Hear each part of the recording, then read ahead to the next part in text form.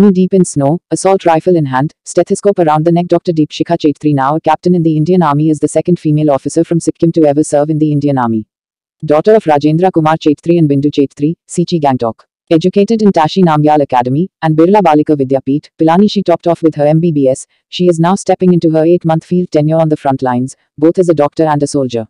She secured an All India rank of 6 and 2 among ladies in the Army medical exams. She has truly made our nation proud and should serve as an inspiration to many.